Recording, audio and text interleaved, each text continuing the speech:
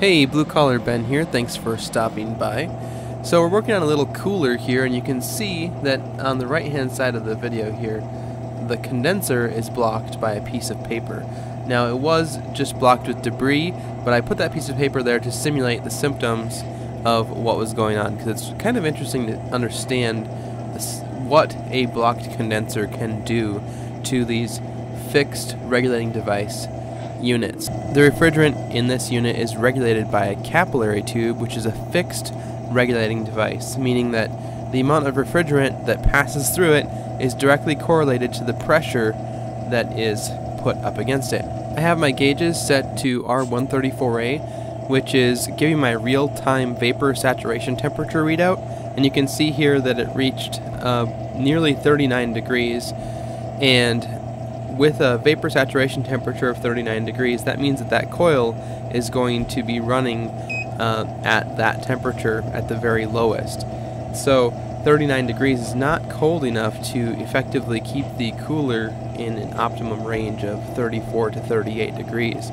So that block condenser is causing that to be higher.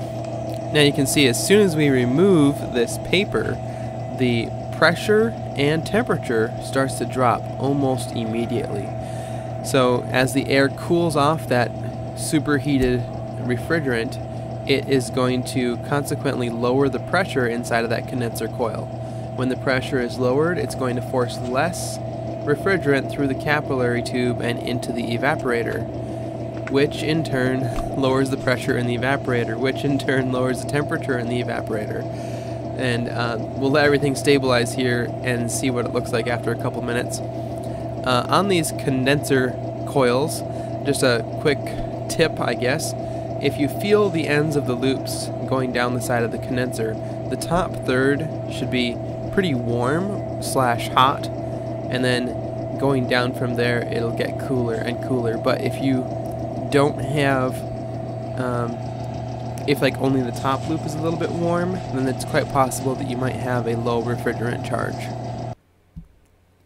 We ended here at 22 psi and 23 degrees, so our cooler is cooling down quite effectively now. Here's a playlist of refrigeration videos that I've made, so if you want to keep learning about refrigeration, I'll see you over there in just a minute. Do me a favor and hit that like button if you enjoyed this, and let me know any thoughts you have down in the comments. Click on the playlist and I'll see you in the next video in just a second.